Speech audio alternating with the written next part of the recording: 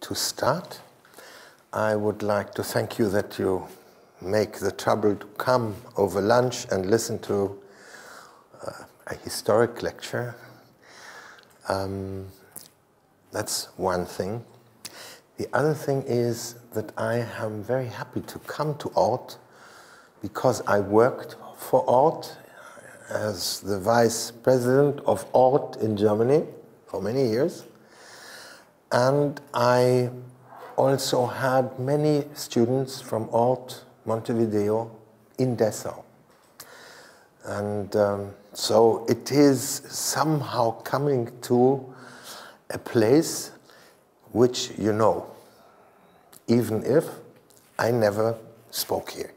This lecture is a series of lectures about the European city. Now, my idea of what cities in Europe is, this idea is that I believe it is not the nations of Europe that make Europe, but the cities.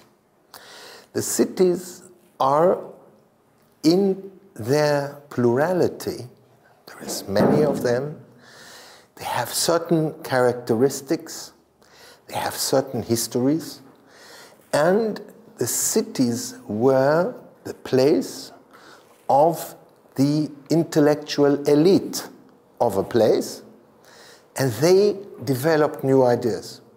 So this book that I printed on European cities starts with Athens, with Rome, with the places for the cathedrals, like Reims, Strasbourg, other cities, you know. And each time I'm trying to find out what was it? What was the invention, but what was the idea of the people in this city that made the city the way it is? Now, of course, you know, since I have to go to lunch afterwards, and I can't tell you this whole sort of story that is like a 2,000-year story. But what I wanted to do with this special lecture here, and you can see 1850 to 1930 in 45 minutes, I mean, that's not so easy. But I want to point at some very special thing that is to do with Paris in the 19th century. Yes, we all know, because we read in the newspaper that the cathedral of Notre Dame just burnt down, you know. There is, of course, what they call the Île-de-France, that little bit where that cathedral is standing. That is the birthplace of France, you can say. Yes? I'm not going to especially talk about this very ancient time. Now, Paris is a seat of this idea of thinking about city elites. Yes? They really managed to develop many ideas in that city that was relevant for the whole of Europe. Now, the lecture that I have prepared here deals with, at first, the idea of composition. I had the good luck, when I was in Zurich, in Zurigo, to learn with an Italian professor called Kamenzind. And Alberto Kamenzind, apart from being a wonderful person, he said to us, you know what? It's very strange, but we Italians, we invented Renaissance, and Renaissance is like the way we eat. It's funny. So he said, yeah, we make everything to perfection. Each element, we make it to perfection. Like you, and we have 500 different pasta, each one very different, but it's pasta, but it's made to perfection in every way. The French, We sent them, that's what he said, we sent them the Medicis. She became the wife of the French king. She brought her cooks. The French had another idea. They composed food. They took individual pieces that you eat and combine them with a sauce and make a composition. That's what we didn't do, he said, in Italy. We looked at the individual elements. Now, if you start thinking about composition in that way, then I would like to begin, if this thing will help me, yes, to show you someone who was very much at the beginning of this idea of elements that make up space as a composition of elements. This is the architect Durand, Jean-Nicolas Durand. He was teaching in the École Polytechnique.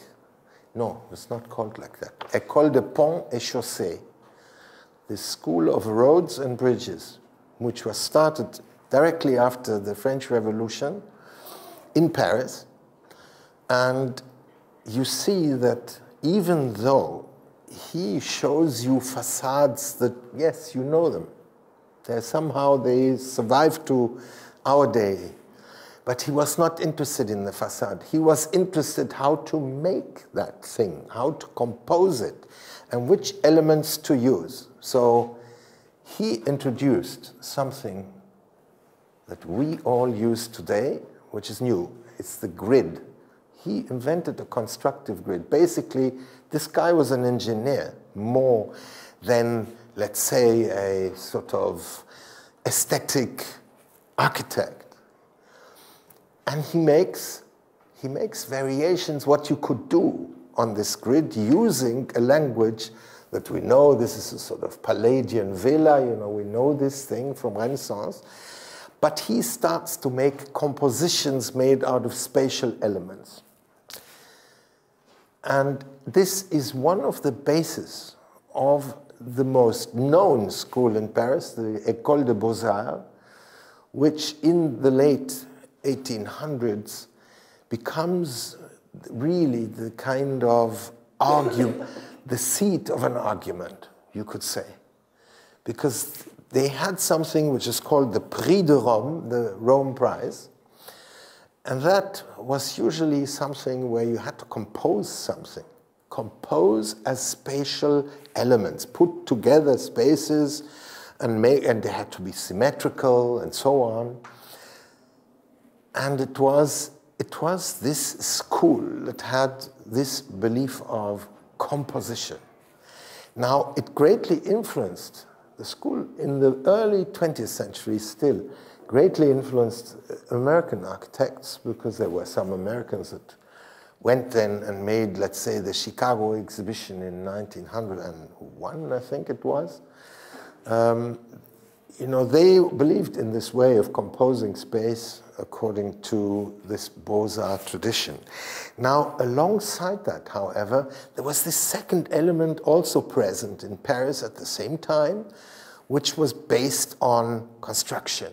This idea of the grid and using new materials and employing elements in that way. Now, I'll come to that. One of the main Beaux-Arts buildings, I think, that Paris has is the Opera. The Opera was built by Auguste, what's his name? Garnier, Tony Garnier. This is Tony Garnier, who was then sent around the country to build like the Hotel Paris in Monte Carlo and other things. You know, he had really a kind of feeling for making grandiose designs. And this is this house. And you have to understand, the first opera house at all was built in Vienna. And it was also a sort of classicist building, but this is, of course, very opulent. And the idea of this building is, I think, also something about how can we provide an elegant ambiance for the people to meet. And you will see that, interestingly, in the ground plan of this, the actual opera space is rather small, which is interesting. I mean, a building that, you know, form follows function. No. Form follows social event, in this case. This is what I'm trying to show. So you have this grandiose building, the opera, and you can see the symmetrical setup and the adding of individual volumes to make up this composition of the opera. And you also see that the actual opera space is not very big. Here you are. But what is very big is this. And all of this is just to have an elegant evening in Paris. And opposed to what you could call the city of pleasure, Vienna, yes? You can say that this is really interesting because in the city of pleasure, in Vienna, the theater and the opera were much more important than the news of politics in the newspaper in the morning. People would like to find out what has been played in Vienna in the opera house. And they, of course, have an immense tradition of people, Beethoven, Brahms, Mahler, Schubert, and so on. I mean, they were the world city of classical, of music. Strauss, the first inventors with the waltzer of pop music, you could say, in the 19th century. The music for everybody, where you would not have to have such a building to go and listen to it. So, looking at it from a social aspect, the interior of the opera is really interesting. Because that is the main space. You come, you meet, you show off your nice dress. That's what you do in Paris opera. In Vienna, it was different. And in Vienna, it was also tragic because the architects of the Viennese opera house committed suicide. That tells you also something about culture and the importance of culture in a city. They killed themselves because there was such a critique. It was the first building type as opera house. There wasn't such a thing before. So they built this, and the press killed it. They said, that's a horrible building. Well, stupid, you know. They had, and it really, one of them, I think, von Sickartsburg, killed himself.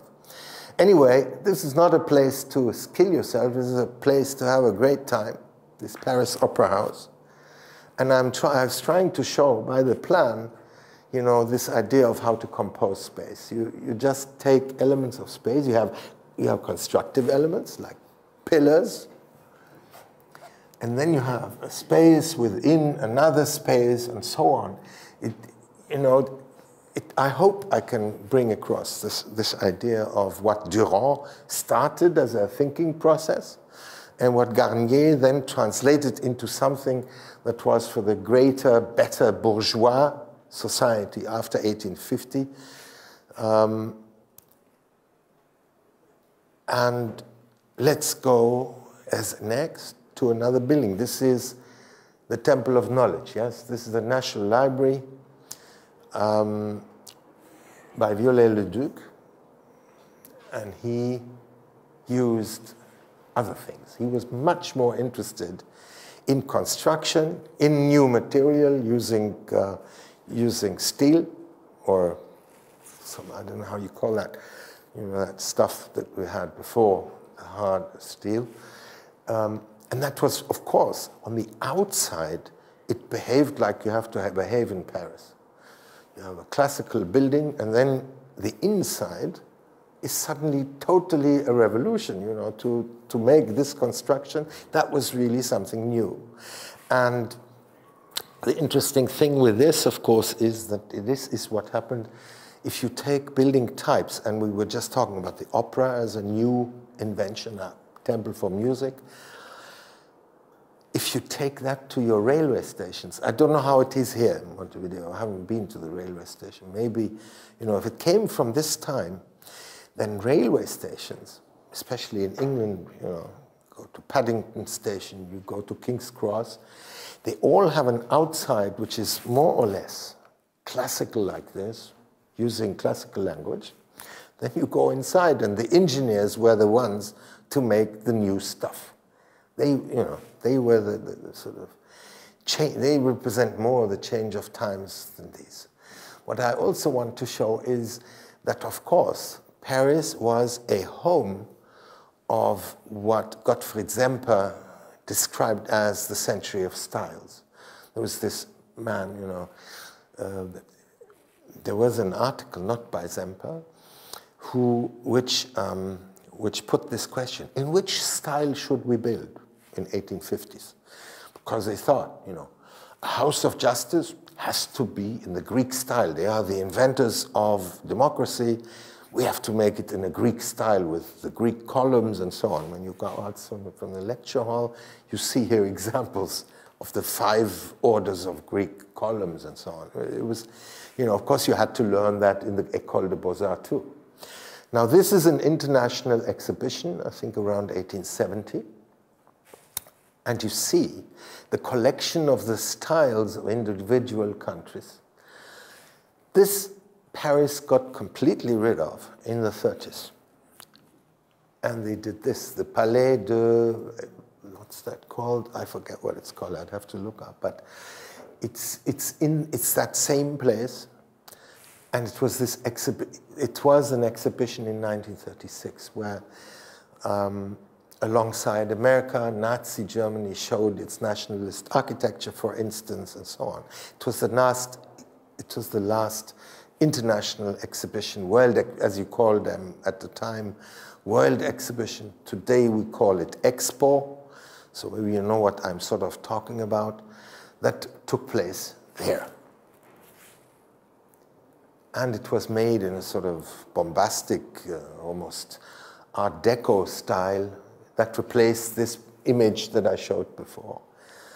And it also banned the individual exposure of individual countries into the house. Today it's an interesting place. You can go there. It has wonderful big models of all the cathedrals of some of Le Corbusier's Unité and so on, 1-to-1. You can go inside. It's pretty impressive. So it's like a museum for the art décoratif. Now, this, again, art or this idea of composition had, of course, something to do with ornament. And in that connection, if you listen or read Adolf Loos, that ornament is a crime. We would have to be all put in prison if that was true. But in that vein, you could understand that, of course, the architecture of the Beaux-Arts was something that had to do with existing or getting big after the Revolution and the Restoration. If you know French history a little bit, then you know that Napoleon came, he made this war in all of Europe, he was sent to St. Helena finally, and in Vienna in 1815, there was a Congress, the Vienna Congress, which determined to completely newly divide up Europe. There were new countries coming, and it was a time of restitution. The revolution was finished. People were, you know, happy to get rid of this guy who was making all the time only trouble and war, to look at it in this sort of restorative way. And they felt, now, the bourgeoisie, finally, we have something to say. Now, in 1848, 30 years, let's say almost, after, or 30 years after Napoleon's demise, you had again a revolution, and this is what's showing here. The first commune, 1848, was of course also the year where Karl Marx published his Communist Manifesto. It was a year where you had revolutions all over Europe, including in Germany. You know, people were standing up and they were saying, well, this whole aristocracy and we never get anything and we are being put down and we want to have our own rights. They rose up. This is the Commune of Paris, and you can see that one of the things, what made their revolution, their protest, so successful in some way, it was beaten down, there were many people killed. But what was difficult was the infrastructure and the ground plan of the city of Paris being connected with these small streets so you could make barricades and so on. And what this shows here is how then afterwards a man called Baron Haussmann, and those of you who have been to Paris know that there is a boulevard Haussmann, completely changed the structure of the city. And here you have Haussmann, and this guy, he is a house owner, one of those, bourgeois guys with a little bit of money, and he says, very well, they're taking another house down. I get a better view. I'm going to raise the rent. That's this caricature.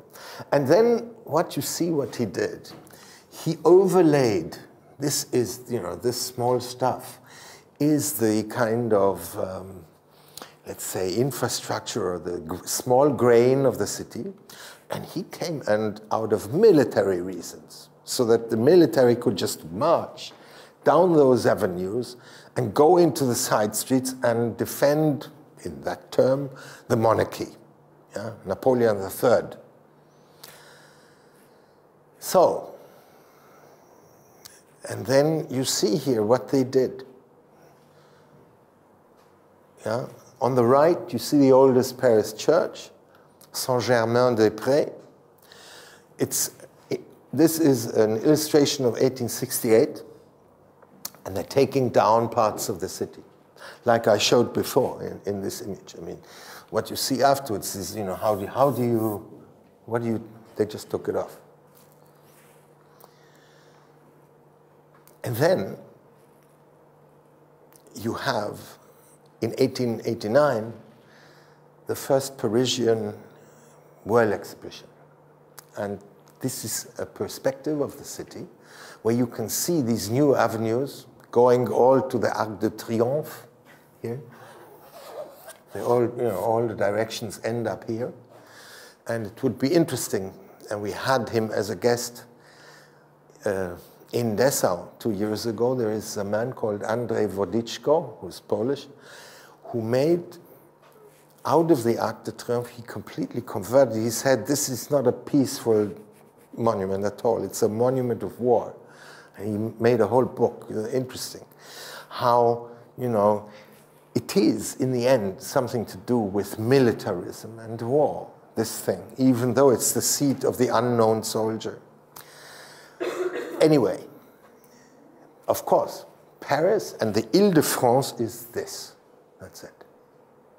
That's where you have Notre Dame. That's Île-de-France. That was the nucleus of Paris. And again, I'm trying to show, these vistas.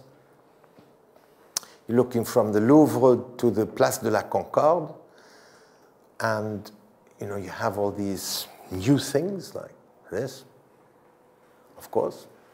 It's the victory of steel and industrialization, because it's a completely useless building in a way. I mean, if you really think about it, what do you do with this? But everybody, if you ask somebody, and I'm sure you will find yourself doing that, can you tell me one building that you know in Paris? People will say, yeah, this one. Because it became a real icon. Now, another thing that was changed was how to control how people live together in Paris.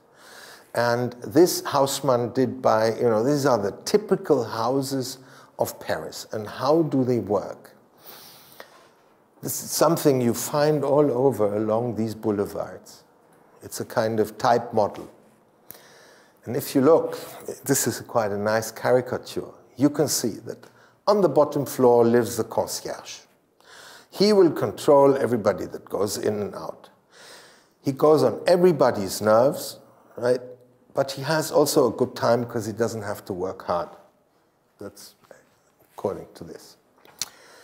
Then you come to the first floor. In the first floor, these people, they are, you know, this is probably at 2 o'clock in the afternoon. I'm done, you know, I'm wealthy, I'm having a good time. And of course, he has the bel étage, the nice floor, the very high. And they go up one, and this is the middle classes. They're doing okay. If you go up one more floor, it starts to be a problem, because here comes this guy who says, listen, you owe us money, you better pay, here is my bill. And they have, you know, they're poor, they have kids and so on, and it's not easy. And then here you have the, you know, the painters and all the kind of artists with no money at all. If you look at, there are some nice operas that we'll talk about that, La Bohème, it's the Bohemians, right? And you can see, I mean, the roof isn't so well done, so they have to have an umbrella not to get wet. And finally, you have the cat on the deck, on the top of the roof. So what does this show? It shows, in a way, that these buildings were kind of social pyramids again. They were a complete photo, let's say, of the structure of the society at that time. And until today, I mean, it is like that, except that they put a lift so that even at the top, you can ask for a decent price for the apartment, because to go up 5 floors wasn't so easy. And it has changed. These houses have become matter of speculation in Paris. They're very expensive to buy apartments. They're very, very expensive. But at that time, it shows you it was also a method of controlling the people. You know, that the one strata of society lived together with the very poor, but it also controlled them. Who's going in, who's coming out, what's going on in our building. It was all that. And here are some examples for how to furnish your apartments in the late 19th century. This is from a book of 1869 by Bruce Talbot, and is How to Make a Living Room. And on the bottom, you have Edward Goodwin, who was representing his living room in 1877 in William Watt's catalog. And this William Watt was selling the furniture. So it was like, you know, if you want to live correct, this is better what you do. So all I'm trying to show is that up to this time, end of 19th century, Paris was a place that kind of was a model place on one hand for the wealthy bourgeois upper class. They kind of developed something in that city for that. And then they had other things like the Boulevard Temple. They had what Walter Benjamin later described as the flaneur, the man who goes through the city and he takes a stroll and he has time and he looks at it and he writes about it and he understands it. Or you have the Parc Monceau to have contact to the nature, and people would go there on outings. Then those things that really changed the city in scale of building. One, you have here the Les Halles, which they took down, I think, in the 70s or something, and put some horrible stuff, and now they're putting them back originally. This was, of course, the food exchange. Huge city, 1 million people. How do you bring to feed the city? You need something like that. It's just an exchange. It's not a stock exchange, a food exchange. And then I talked already about the Eiffel Tower and what it also created. I mean, the Eiffel Tower isn't just one piece, but all of this Invalides and so on. I mean, the Invalides is earlier, but you know, the park and so on, that all comes with it as a package, you could say. And what I want to do in this last part is to show how these things changed. And this is also interesting about Paris, because Paris was a hotbed for people that were not French to come there and formulate new ideas in architecture. You have Futurismo. You have people like Mario Chiattone or Sant'Elia. I don't know if you know who they were. I'm going to show some of their work. And they believed in two very Italian things: noise and movement. And apart from that, in war, this was a rather unfortunate bit of their belief that they really, because they loved the machine, but they loved kinetic movement. This, I think, is important to understand.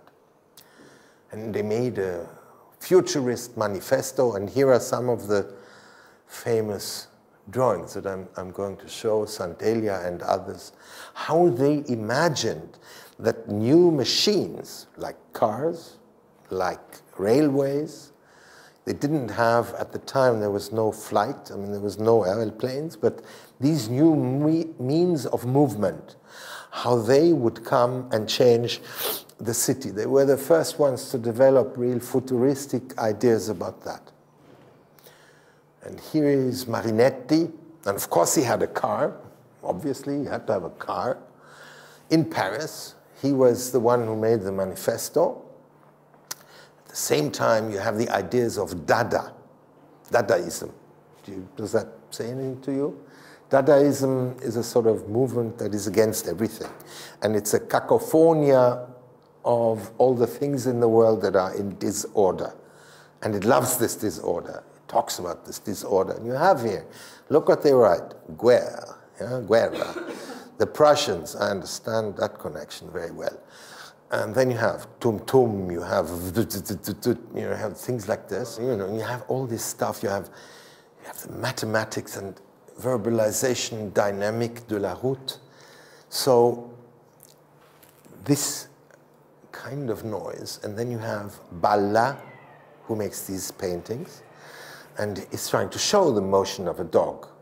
You have, at the same time, in America, of course, you have the first photo analysis of movement of people.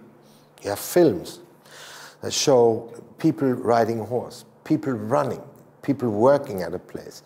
But the ideas are completely different. The American ideas was to optimize the work situation, because they had invented, the sort of, how do you call that? The production line making, yeah. And these guys were, however, more fascinated by the idea of movement in itself.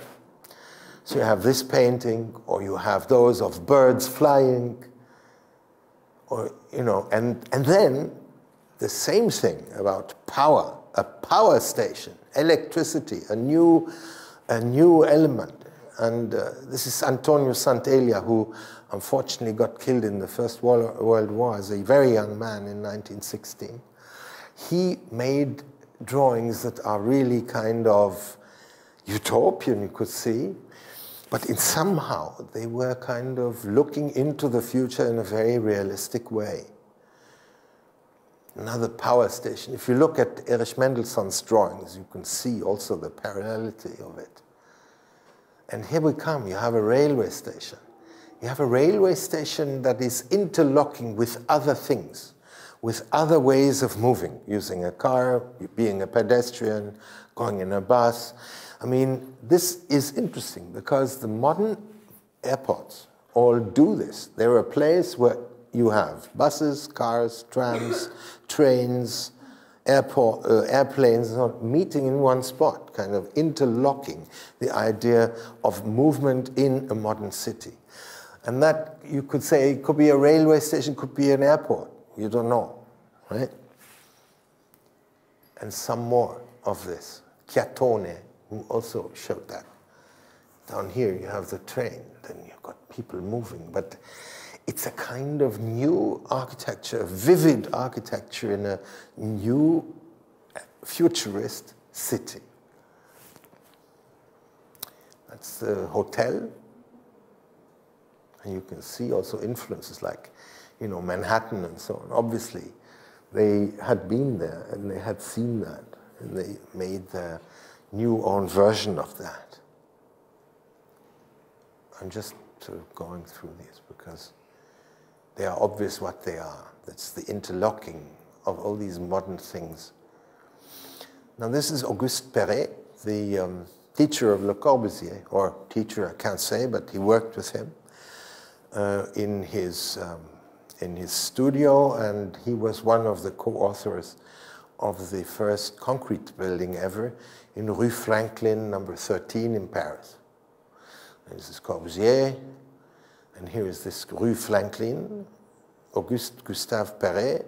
It's in 1904 to 5. It uses cast concrete, totally new material. Again, and you have Henri Sauvage. If you looked at the Chiatone drawings, at the Sant Elia drawings, this staggering of étage, you know, then somehow you kind of feel that there is a connection. And what I'm trying to say is not that this is copyism. What it is, it's discourse. These people talk to each other. They knew each other. They would, what are you doing? And I'm thinking about this and that. And of course, you know, if you look in architecture, that is one bit. You see here, in this apartment house by Sant Elia. This is something that Auguste Perret did, which is in a way interesting as a precursor to the ideas of Corbusier of allotting high-rise buildings around the town, right, as icons. I'll come to that. But this was thought as a part of a peace exhibition, I think. Let's see, yeah, this had something to do with making a kind of, you could say, a first kind of idea of a United Nations. This was his idea. You see, he rounded that. It's actually something that Moscow picked up later, after the Russian Revolution. It has these 7 buildings of different hues, and they also are kind of pinnacles in the city. And Corbusier, I think, picked this up. His Ville Contemporaine, the city of today, Ville Contemporaine. This is from 1922. They are based, of course, on his ideas of a functionalist city, the Ville Radieuse, as he called that.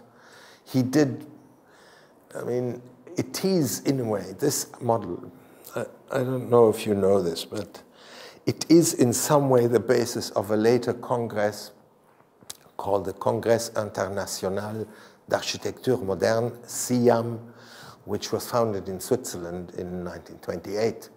But this thing, of course, had also some kind of human analogy, because the things of the administration were at the head of the city. That was the brain. Then you had lungs, that were the parks. Then you had guts, that was the industry, the dirty industry, you know, that produced rubbish. And so, you know, but what one could say that this model was not very successful, because it is, in many cities, it is the root of dislocation rather than implementation and an urban life. But that is my personal view, so you might not agree at all. And he showed how this city would look like and how you could have a cup of coffee looking there. And it was green, and it was air, and it was light. It was considered to be much more healthy, and so on. What we found in the 50s and 60s when we implemented this kind of architecture was, of course, that it was also very antisocial, and it made ghettos, and it made a lot of problems. But this we know from hindsight. So, and then, of course, Corbusier starts to make a comparison. He said, look at this Manhattan. This is completely crazy. I mean, it's much too dense. There is no light. This is rubbish. We have to do it. We have the high rise, yes, but we do it like that. And then he had some guys who really also took up Sant Elia, had nothing to do with Corbusier. This is Hilbersheimer in Berlin, making a Großstadt, die Hochhausstadt, a high-rise city from 1924 to 1930. They knew each other, Corbusier and Hilbersheimer, And you see here also this integration, or here you have the separation. You have car traffic. If we think of Montevideo having this much car traffic, it would be nice, wouldn't it? But there were just not so many cars, what I'm trying to say. But then you have the segregation of traffic. The pedestrian thing is taking place here. This is for motorized traffic. Then, look, this is what happens in airports these days. You have downstairs, you have the train arriving and so on. Yes, and I will come to the last part of what I have to say. Corbusier, of course, also invented, or let's say, yes, he invented a way of how to make people live together using the idea of an element, a spatial element, as if we didn't already hear about this. It's almost a Beaux-Arts idea in some way. And we know his pictures where he picks up some sort of elemental double height module and he puts it into a rack, which is the unité. I don't know if you know this photo. I don't think I have it here. But this is the basic idea of this, right? That these things are double height spaces. And he developed it. He was given a place in an exhibition where he made a pavilion, which he called Le Pavillon d'Esprit Nouveau, a pavilion of a new spirit, in, I think, 1925, okay. And there he developed, actually, this double height space, all these things, and this you can see in that museum, which I talked about, whose name I forgot, unfortunately. But this idea of that's how you should live comes from this Esprit Nouveau pavilion, because you can see this is the inside, and it had these basic elements of the double height space in parts, of the sort of, sort of one-up. Yeah, it had the integration into nature and so on. Now, here he also goes back to a Parisian tradition, I think, where he says, this is le plan voisin. Now, in English, this means the plan of your neighbors. A voisin is a neighbor. And this is rather strange, because what he does is he says the same thing again. He says, this Paris is just loud, it's filthy, it's unhealthy. We need to change it, so let's take it off. For another reason than Haussmann, it was not military reason, but he was more interested, his new way of making urbanism, well, it necessitated, it never got done, it necessitated that he goes to Paris and takes sort of one half off. And interestingly, I think this location is actually today behind it's La Défense. So La Défense, in a way, is the replacement of, much later, of Corbusier's idea of a plan voisin. Yes, and he made, you see, the new center of Paris. So again, you have Île-de-France, you have the Eiffel Tower, but here comes Corbusier, right? And there it is. This is this Ville Radieuse, what I talked about before. You have at the head the brain, that's the administration. You have the housing units, you have green in between, a lot of green in between. You have the guts of production down here. This is, you can read, there's a book about biological analogies and other analogies, which is interesting. How, and then here, of course, he is not tired to say, listen, if we do what I think, namely this, and we go up high, we will avoid this nonsense here. This is terrible, right? The small scale.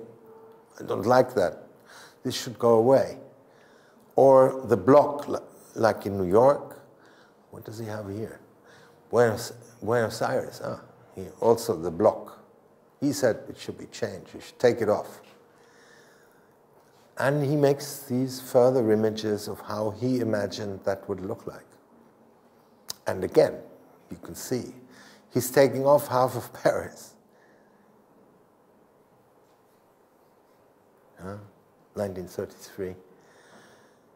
How to live in this green city. And you will find many ideas that came back or became reality, really. This is a plan for Anvers, Antwerpen in Belgium. Those are the founders of the SIAM, who canonized, who kind of made a manifesto of these beliefs of Le Corbusier. In 1939, they wrote the SIAM Charter for new urbanistic approaches to big city, modern cities. And you have Siegfried Gideon here. Most of the other guys don't know, but they were from Sweden, they were from Germany, they were from everywhere. That went on successfully until about 1960, when another team came, the Team 10, a lot of Dutch people in it, who said these ideas of SIAM, they are ridiculous. We have to change that. We have to go back to the small grain and look at our heritage. Now, to read me correct, I have to be honest, I am a pupil of Aldo Rossi in Zurich. And he influenced me a lot. Because Aldo Rossi was the first one after the war who in 1966 published the book Storia della Città, which I recommend you as students to read it, who was saying, you can't kill a city. You cannot just come and say, okay, you know what, goodbye. That doesn't work. Because a city is something, it's a human work, which is very complex, and which is, and those people that are interested in archaeology know this, you can take layers of time. And he argued that the city has a permanence. Because, and of course he was Italian, so his idea of this permanence was very old. Because you can see until today in the landscape of Italy, you can see the old Roman roads. You can use them today with cars and so on, but the infrastructure, the plan, the grid even, they were on a grid, that stayed. That doesn't go away. Which in some way means you should use what your forefathers made. You can translate it into your time, but you should not go and destroy it and just get rid of it. That was Rossi. And the way he explained the city was that he said the city is really made up of types, building types. This is interesting, right? That you have, like the blocks is a sort of very typical, a building block, a high-rise building, and so on. And but they, to his mind, made up only the kind of, like, say, basic layer of the city. What made the city stick out are its monuments. Now, monuments you should not confuse with the idea of monumentalism. It's not that. The monument is a thing in a city. It can be very small, actually, that has something to do with the characteristics and the history of that city. It can be a church, can be anything. Can be your McDonald's down the, down the coastal way here, which is a building from the 1930s. And in some way, you see, probably what the city here did is to say to McDonald's, well, if you want to sell your stuff, you have to go into that building, but you can't touch anything. You can do inside what you like, but we will not let you just take it off. And I was just talking with your dean about, with Gaston, about, what is this with this little old shipyard that everybody has been talking about in the past. Here, on the, also on the coastal way, right across, I think, from the American Embassy, the old one and the German one. What are we going to do with this? I think that's an interesting spot. For instance, you cannot just say, we take it off, we make something, boom, bam, bam, this sort of investor architecture kind of, yeah. The emphasis is on investing, and not on architecture. If you live in a city like Frankfurt, you will see the same thing. Frankfurt today has a nickname. It's called Bankfurt, because it has 300 banks from all over Europe put into a kind of city center with high rises. It looks very American. And it completely changed its face, but it kept also its historic parts. So this would have been actually nice to show you, because it's about, you know, where I live. But what I'm trying to say is that if you have certain ideas in your mind, you can have a kind of instrumentarium. You have some instruments, mental instrument, to tackle a question anywhere. You can go to Montevideo and you look at this and you say, aha, yeah, okay, I understand. It's this, this, and this, and this. Aha, this is important. That's a monument. That's a monument of the city. In the sense of Aldoros, you could say that this old shipyard, you know, with its tower and the clock, can be seen as something like that. Something that you shouldn't just throw away. So, yeah, that's where I think I should end. Because I think I've done, you know, I've done a big perspective. It was rather a bit much, but with some hope, I'll just be back. So thank you very much.